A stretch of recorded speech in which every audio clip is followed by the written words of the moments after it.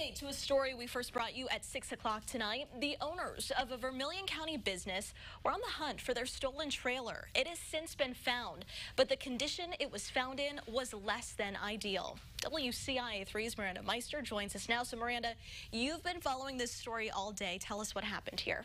Jessica, right after I shared Dobell's story tonight at 6, we found out police found their missing trailer, or at least one that matched their description. And from there, they said that they're happy that it was found, but now it won't make much of a difference. The owners of Dobell Pizza and Ridge Farm have been looking for their missing trailer since Sunday. But just a day after posting this picture on Facebook, police found it. A lot of our Facebook friends have been sharing our post, and I appreciate all of their efforts in helping us. Lynn Taylor and her husband have owned the pizza shop for more than 20 years.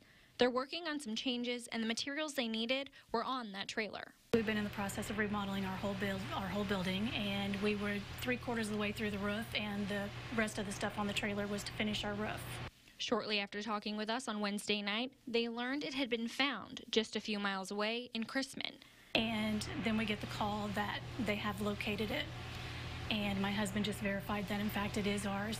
The trailer isn't in the same condition as when it was taken. All the materials are gone, plus the wheels were taken out. Some who live in the town say they're shocked. It's just bad on Ridge Farm itself because we're a nice little town, and it's bad on them because they're really nice people. Taylor says she knows things like this happen, but she never expected it to happen to them. It's frustrating because you don't believe somebody would do that to you. But she's so grateful for the people that live in the town she calls home.